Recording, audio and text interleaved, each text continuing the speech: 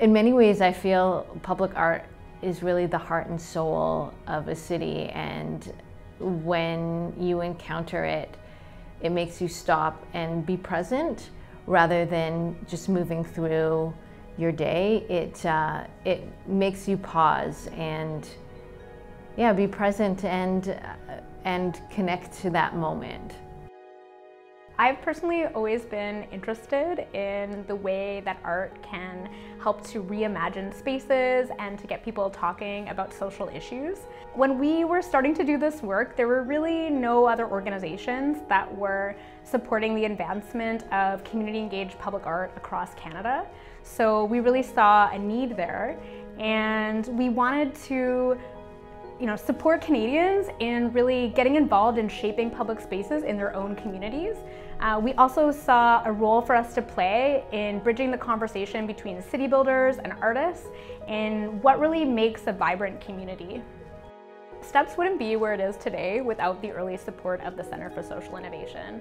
Not only did they provide us with space and advisory support, but they really were integral in helping us earn the trust of early funders and supporters who helped us realize some of our largest projects to date. Our theory of change at the Center for Social Innovation is that when we remove the barriers to support organizations like STEPS, we're achieving our mission. Public art transforms neighborhoods, it transforms cities, it transforms our places, it transforms our land. It is an expression of human potential. It says we care about our community. It says the citizens of this place are invested in making it better. We always had a national mandate, but it was really during the pandemic when public spaces were among some of the only spaces where we could safely connect with each other that we were able to demonstrate the role that public art can play in community building outside of just major cities. We were most well known for working on landmark mural projects, and our portfolio has really expanded to doing more work with other artistic forms, from sculptural works to light-based installations, functional furniture, and also integrating more AR and immersive technology into our work.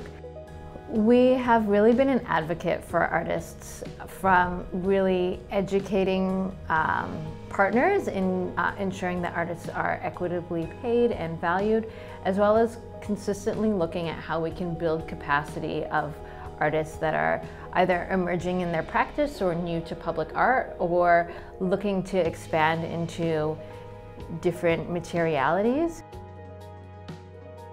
STEPS reached out to me to do like a workshop series with some youth spray painting. So this was also when I was a youth myself. I was still like a younger person. So it was really cool to like work with them back then and see STEPS grow as an organization and get bigger projects. Coming from a music background, I knew very little about the public art world and all the application processes and everything that goes along with that, the industry. And the residency provided me with a lot of useful information and knowledge and experience that would have taken me years to kind of discover on my own. As a Asian female artist, I am personally very invested in increasing visibility and representation for underrepresented communities. And I believe that public art has the power to challenge the stereotype and foster a greater sense of belonging.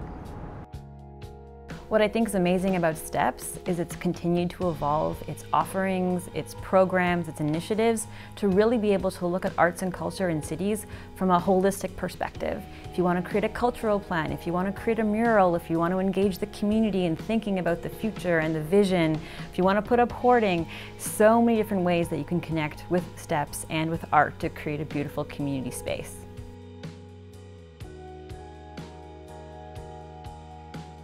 I think public art is an inherent part of Canadian cities. It's incredibly important for us to be able to use art to connect, to honor, to remember, to celebrate, to critique the spaces and places and initiatives that happen all around us. And so I don't see public art ever leaving our cities, and I think the more that we can invest in creating public art in our communities, the better off we'll be.